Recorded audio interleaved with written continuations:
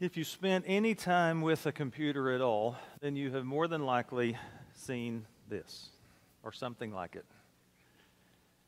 What do you think of that symbol?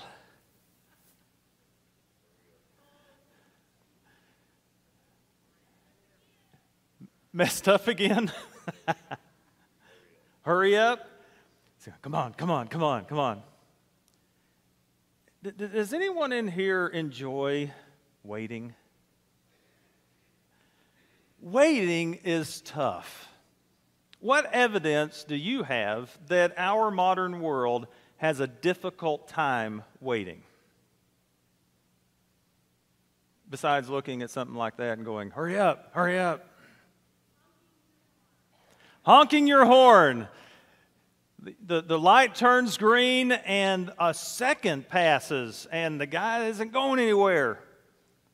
Go. Getting credit for, oh, so we want the money now and we'll pay it later. No waiting. What else back here? Checkout lines. Oh, we just went through the holiday season. Did you do like I did and you counted how many were in this line and then you counted which one was in that line? And besides that, you checked to see what was in the basket. Because if it was like this, then you want to get in this one. Or if you went to the self-checkout, if you get into the self-checkout, you notice this one has 4 self-checkouts, and this one over here has 8. And so and this one's got, oh man, I went through all sorts of mathematical equations to make sure I picked the right checkout line. And then after I did, I'd always get behind the one that did not move as fast as the others.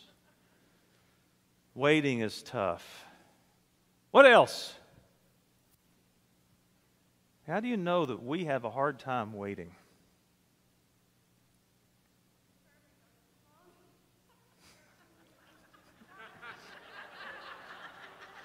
In case you did not hear that, let me repeat it. When the sermon goes too long,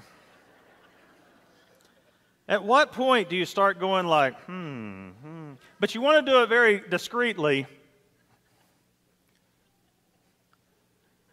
Yeah.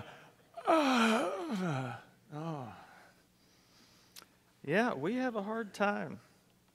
We want fast food. In fact, especially we've got one restaurant in town. It's a fast food place that we go to every once in a while, but there are several times that they haven't opened up the dining room yet. And I think part of that is because they don't have the workers in place to be able to handle everything inside. And so they'll have the cars that line up for the drive-through. And there's like 10, 15 cars in that drive-through. They got a lot more patience than I do. I'm not going to wait for that. Microwave cooking. How many of you use your microwave a little too often? Yes. In fact, it was funny, whenever Angela and I got married, microwaves hadn't been out that long. But her mother had fallen in love with the microwave. So we got married. Angela had to learn all over again what it meant to cook with the oven and the stove and that sort of thing. Everything was done in the microwave. Email and texting. You ever texted somebody and then gotten upset because you didn't get it right back? Why don't they answer me? You're supposed to do that right now. You can go to an ATM.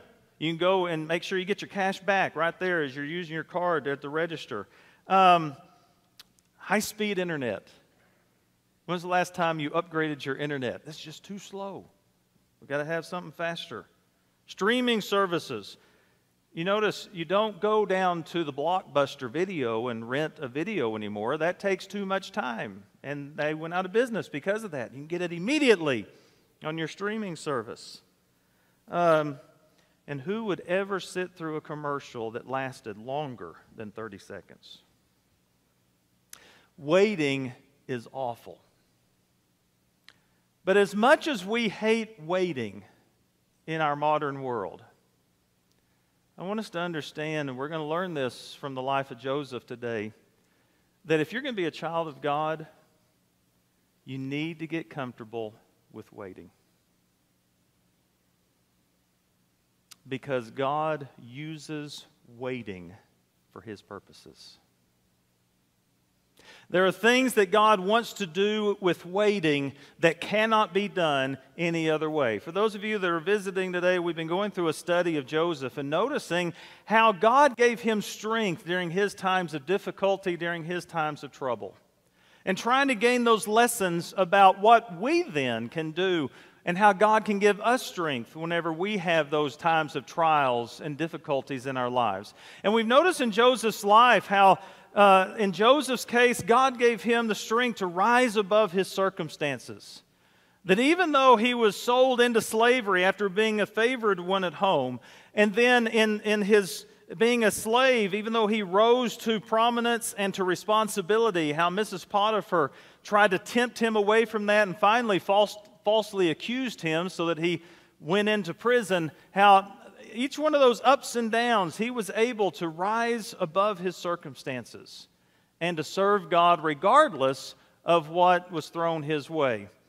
We noticed in Joseph's life how he lives faithfully with godly character regardless of the circumstances. His integrity was strong. His godly character was strong.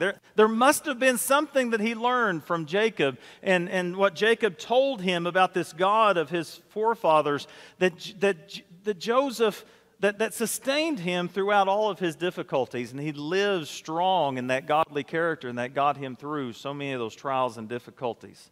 And we notice how Joseph resisted bitterness, how he resisted resentment, how he did not allow himself to be eaten alive by depression and disappointment. Instead, he turned it over to God. He learned to trust God with all of those circumstances. But the question I've got whenever I get to Joseph's life is, why the waiting? Remember, Joseph started out with those two dreams. And those two dreams were dreams that someday he was going to be in an important position. He was going to be in a spot that others would bow down to him. But why wait? He got to Egypt and through very difficult circumstances, but why not take care of it then? Why wait? And isn't it true in our own lives that there are certain things that we would like to have happen in our lives? There are certain things that we want for our lives. And I just sit back and say, God, why the waiting? Why not just now? You've made promises. You said that you'd be with me. You said that you would bless me. Why do I have to wait? And especially during those times of trials and difficulties and challenges in our lives, whenever things are not going so well anyway, why do you make me wait even longer? Especially then, why wait? Maybe what Joseph didn't know was when he wound up in prison, during that prison experience, that God was using that period of waiting to prepare Joseph for something very important. By the way, I gave my class last week a trivia question. I'll ask all of you now. How long was Joseph in Egypt before he went and served in Pharaoh's court? Do you remember? How long do you have to wait? Because we read the story and it looks like you see this event and goes this event and goes this event, just and boom, boom, boom. Kind of like you watch a 30-minute, TV show on TV and everything gets resolved there in 2 minutes. Or you watch a movie, everything gets resolved there in 2 hours. How long did things start getting resolved for Joseph? Well, if you get the beginning of the story, he was sold into Egypt at the age of 17. You go to Genesis chapter 41, and you go down to verse 46. And the account tells us that Joseph was 30 years old when he entered the service of Pharaoh, king of Egypt. From the time he was sold into slavery, he served in Potiphar's house. He was placed in prison and had to stay put in prison. Was 13 years. Think back. What were you doing 13 years ago? What have you had to wait for? So let's learn some things about Joseph's period of waiting. How many of you remember this? How many of you are old enough to remember that picture? What's that from? Yeah, the Iranian hostage crisis. Now, for those of you younger, little bit of history here. Back in 1980, 79 to 80, rebels, terrorists took over the country of Iran. They deposed the Shah of Iran that had been friendly and an ally of the United States. Well, they got rid of him, and they took over the country in a violent coup and supported the Ayatollah Khomeini as the new religious and government leader, political leader of Iran. And when they did so, they stormed the U.S. Embassy, and they took 52 Americans hostage. And they kept those 52 Americans hostage for 444 days.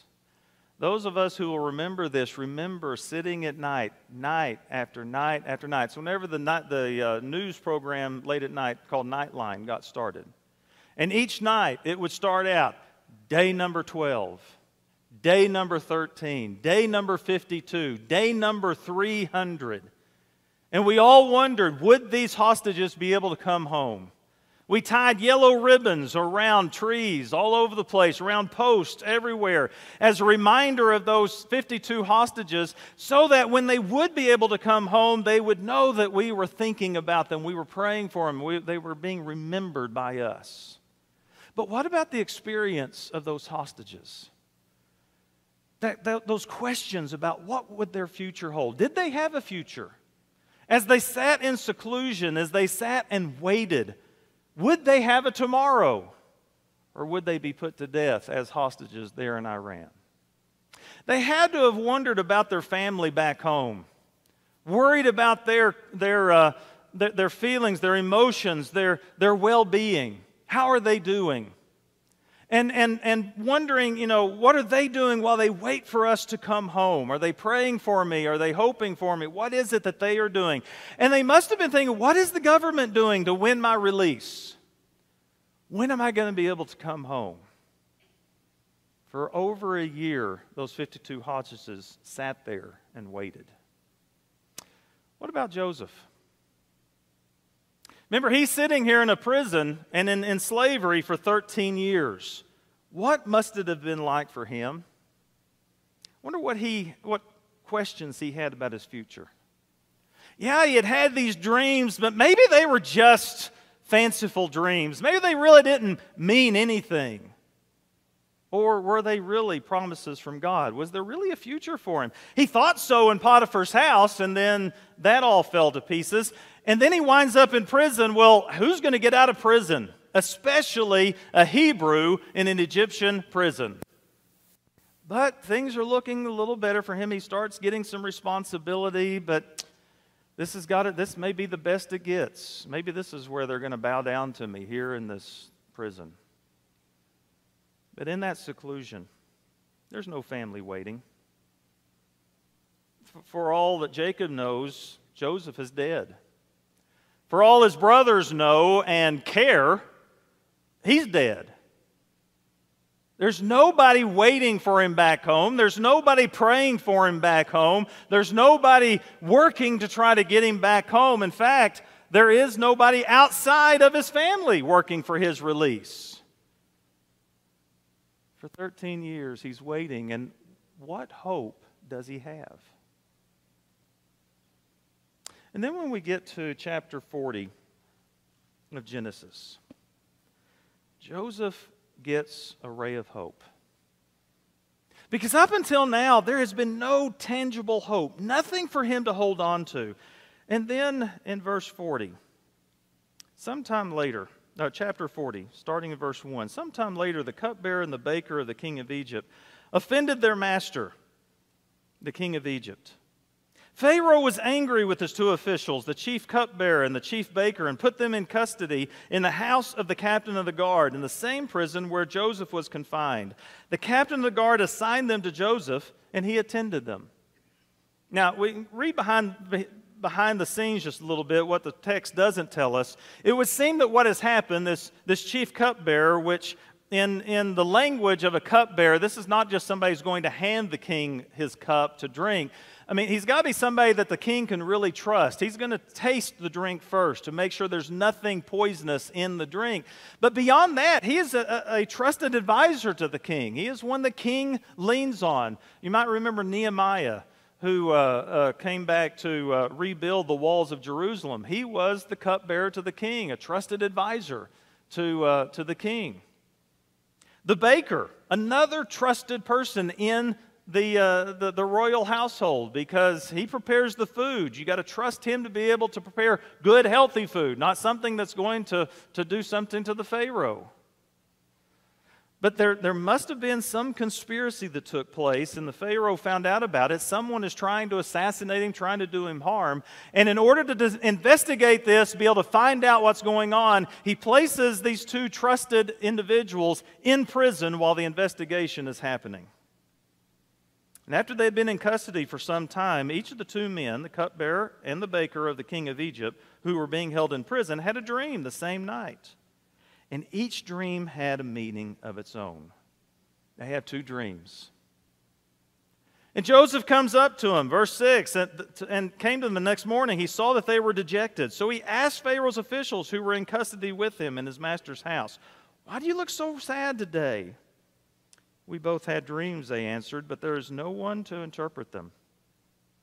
Then Joseph said to them, "Do not interpretations belong to God?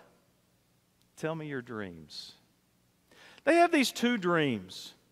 One dream is a dream that condemns the man. The baker has a dream, and it's going to be one that's going to end in his death. But the cupbearer has a dream, and it's one that is going to indicate that he's going to be restored. He's going to be back in Pharaoh's favored position. He's going to be back as one of Pharaoh's advisors. Notice verse 12. This is what it means as he talks to the cupbearer. "The 3 branches are 3 days, and within 3 days Joseph will lift up your head and restore you to your position. You will put Pharaoh's cup in his hand, just as you used to do when you were his cupbearer. But when all goes well with you, remember me and show me kindness. Mention me to Pharaoh and get me out of this prison. I was forcibly carried off from the land of the Hebrews, and even here I have done nothing to deserve being put in a dungeon." Joseph sees a glimmer of hope. He's able to prove that God uses him to interpret dreams. And out of an appreciation for this good interpretation, Joseph says, "Remember me to Pharaoh. I know that you're special to Pharaoh. I know you have his ear. I know that he'll listen to you. When you go and see Pharaoh, remember me. Remember what I did for you and return the favor, because I don't belong here any more than you do. Remember me." And then we remember from verse 23, the chief cupbearer, however, did not remember Joseph. He forgot him. There was a glimmer of hope, but then reality hits. And the reality is, he's got to stay in prison at least 2 more years. You ever had those times where you thought things were finally looking up? You thought things were finally going to go your way. You thought God was going to finally answer that prayer that you had been praying so earnestly day after day after day, only to feel like you've been forgotten. What do you do in those situations? What is God doing? Why does God make us wait? I want us to notice what God was doing whenever Joseph was waiting. Number 1, God was providing the right circumstances for Joseph. What do you think Joseph would have done had he been released from prison right that moment? Instead of 2 years later, what do you think would have happened? Well, if Joseph had been released in year 11, as he had hoped, then Joseph probably would have left Egypt and gone back to Canaan, don't you think? He wouldn't have stayed around in Egypt. There was nothing for him there. Joseph would not have been around for Pharaoh's dreams. Pharaoh didn't have his dreams for another 2 years. Joseph would not have been there to help him out with them. And then Pharaoh would not have compared Joseph's God-given wisdom with the lack of wisdom of the other wise men that were in his court. There would have been no Joseph there. Joseph then would not have been promoted in Pharaoh's court. He would not have been put in second in command. Therefore, there would have been no relief from this famine that was about to come, not just in Egypt, but worldwide. And Joseph's family would have perished in Canaan. Having Joseph wait like this was providing the right circumstances that God knew were coming in order for Joseph to be used for God's purposes. And if there had not been the waiting, the right circumstances would not have come about. Number two, God was developing God confidence in Joseph. Have you noticed the progression of Joseph's growth as you go through the story? Go back to chapter 37. We noticed this somewhere. We talked about these initial dreams that Joseph had.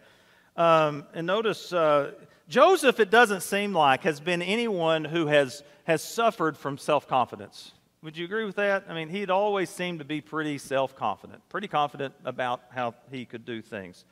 Chapter 37, verse 5, Joseph had a dream, and when he told it to his brothers, they hated him all the more. He said to them, "Listen to this dream I had. We were binding sheaves of grain out in the field when suddenly my sheaf rose and stood upright, while your sheaves gathered around mine and bowed down to it." And maybe he was being naive and just kind of sharing something that he knew, but he knew his brothers didn't like him. He knew his brothers resented him. Why would he share this dream?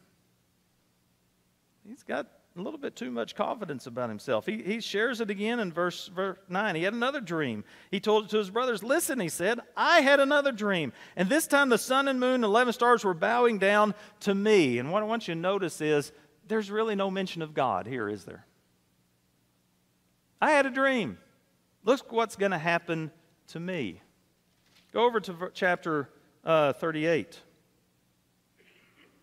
Chapter 38, we notice he starts learning a few things about what God, about his relationship with God. I'm sorry, chapter 39 is where we want to go. Because Mrs. Potiphar is harassing him day after day after day to come to bed with her. And in his explanation of why he would not do that, notice verse 8 of chapter 39. He refused. He said, "With me in charge, my master does not concern himself with anything in the house. Everything he owns, he has entrusted to my care." Notice again, it's quite a bit about him, isn't it? "No one is greater in this house than I am. My master has withheld nothing from me except you, because you are his wife. How then could I do such a wicked thing and sin against God?" It's still very much about Joseph, but he also understands a responsibility that he has to God. Then go to chapter 40. In chapter 40, he's been in prison now, and been in slavery and been in prison for 10 or 11 years.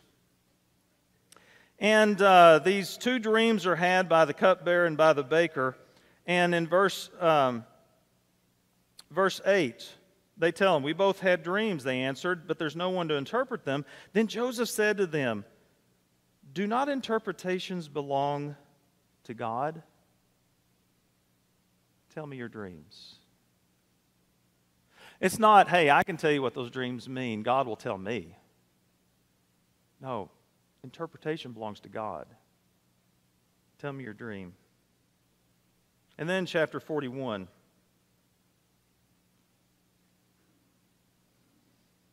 Pharaoh has these dreams. And the cupbearer remembers, "Oh yeah, there's Joseph in there. He can tell you what those dreams mean." And so verse 14, Pharaoh sent for Joseph, and he was quickly brought from the dungeon. When he had shaved and changed his clothes, he came before Pharaoh. And Pharaoh said to Joseph, "I had a dream, and no one can interpret it, but I have heard it said of you that when you hear a dream, you can interpret it." Here's Joseph's chance. "You can interpret it, Joseph." But notice Joseph's response. "I cannot do it," Joseph replied to Pharaoh. "But God will give Pharaoh the answer he desires." You see his growth? He has gone from self-confidence to God confidence. It's when you have God confidence that God can use you.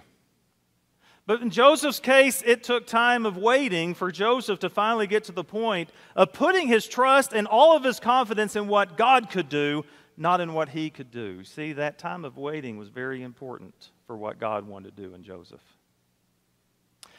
And that period of waiting was allowing Joseph time to grow. Can you imagine a 17-year-old showing up in Egypt and being ready to save Egypt from a famine? Can you imagine a man of 20 or 21 years old being ready to step up and be ready to advise Pharaoh in such a way that he becomes second in command of all of Egypt? No, it was during this time of waiting that God is refining Joseph, teaching him some wisdom, maturing him, getting him ready for the job that God wants to do through Joseph. Why is he asking us to wait? Why is he asking you to wait? Is he providing the right circumstances? Is he wanting you to put your confidence in him, not in yourself? Is there some refining he still needs to do? Something that he wants to happen in your life? Gene Getz said this: the reason we do not grow spiritually more than we do is because we do not wait for God to give us what we need to grow. Now, listen to that again. The reason we do not grow spiritually more than we do is because we do not wait for God to give us what we need to grow. Then he follows that up with the reason we do not perceive God's work in our lives is because we are too busy trying to work things out for ourselves before God has a chance to work. Teach me, Lord, to wait down on my knees till in your own good time you answer my pleas. Teach me not to rely on what others do, but to wait in prayer for an answer from you. They that wait upon the Lord shall renew their strength. They shall mount up with wings like eagles. They shall run and not be weary. They shall walk and not faint. Teach me, Lord. Teach me, Lord, to wait. Father, we need your help learning to wait. We have been so conditioned by our culture, by our world, to hate waiting. In some ways, it's just human nature. Something that Satan plugs into in our lives that causes us not to want to wait. We want it now. We want it instantly. Why do I have to wait? We're like children waiting for Santa Claus to come. Why do we have to wait so long? Father, teach us to wait. Teach us to learn to look toward you during those times of waiting. Strengthen our faith and our confidence in you during those periods of waiting. Help us to rely on you for your timing and your working out of circumstances by your providence during those times of waiting. Help us to resist the temptation to take matters into our own hands, like Abraham and Sarah during those times of waiting. Help us to rely less on ourselves and our own understanding of things and more on you and your truth and your wisdom during those times of waiting. And Father, bring us out of those times of waiting eventually so that we are strong in you and in your Son, and so that we can be used for your purposes. Father, it's hard to say it, but thank you for those times of waiting. There's been times in my own life whenever I've been able to look back and I've been able to see how you've worked through the waiting. And I must admit, I become forgetful, so that whenever the next time of waiting comes, I become impatient all over again. So, Father, help me to learn the lessons of waiting and to turn my eyes on Jesus, your Son. Through him, we thank you and are grateful. Amen. So what lessons do we need from Joseph? Well, number one, how can I use the experience of waiting that I am in to develop my confidence and my faith in God? James 1, verses 2 through 4, and then again 1 Peter 1, verses 3 through 9, it talks about those things that we're to add to our faith, those virtues that we're to grow in our lives. And each of those implies waiting. It's not an instant, here, add to your faith knowledge, goodness, and goodness, It isn't all of a sudden thing. It's a time of waiting. It's a time of listening to God. It's a time of waiting on him to develop those things in my life. It's the man with the terminal illness who has decided to take his own life rather than letting the ravages of disease take him. If I'm going to die, let me just go ahead and die now. But a friend introduces him to the love of God and to the hope of the gospel. And now the man chooses to live the remaining years of his life the best he can, getting to know as much about God as he possibly can, and using those times to bless others in ways that he could never do it before he knew God. Sometimes the waiting brings up something much better. How are you using this experience to listen to God and to rely on God and to turn to him and look for confidence in him and to grow in your faith in God? Or am I so busy trying to work things out myself that I rarely have time to look to God and seek him during that time of waiting? How can I use this experience to allow God to prepare me in the future, to use me in the future more than he could possibly use me presently? Is God using this time to prepare me, to get me ready for something he's got in mind for me to do? I don't know what it is. And that's one of the things that makes waiting so hard. I know what's in front of me. I don't know what's down the road. What is it that God wants to do? And unfortunately, in our world, there's several folks that never find out. There are people that never find out what God can do through them because they never give him a chance to do it. They don't wait. It's the missionary who was denied a visa to enter a country for which he had prepared so long and hard to go in and work in. His dream of reaching people in that country was not realized. Now, however, he's training future missionaries who will be going into over 50 countries to hundreds of different people and different groups in order to preach the gospel. God had something bigger in mind for him, but it took the waiting.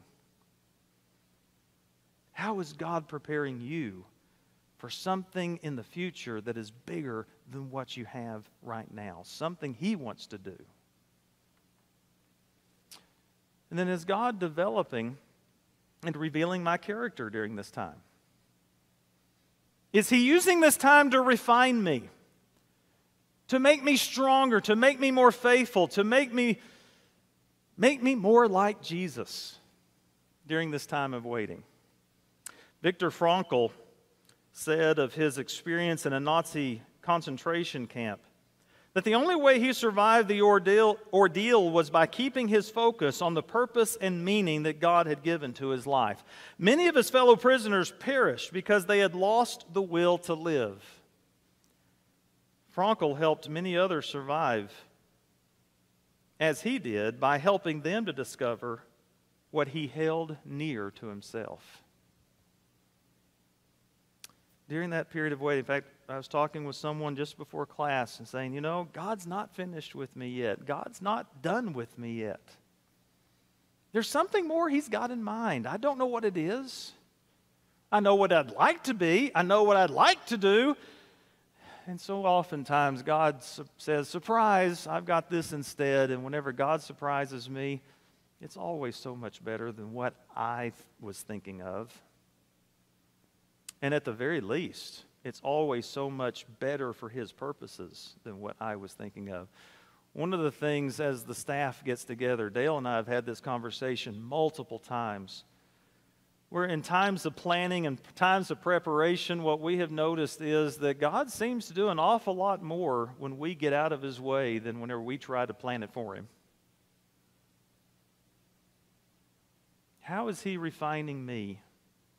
What is He doing during this time of waiting that's revealing my character, that is betraying my impatience, that is betraying my desire to control everything,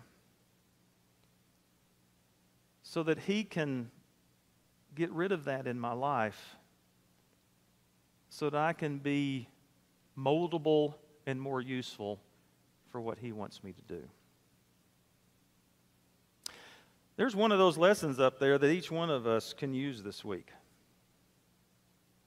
Just pick one.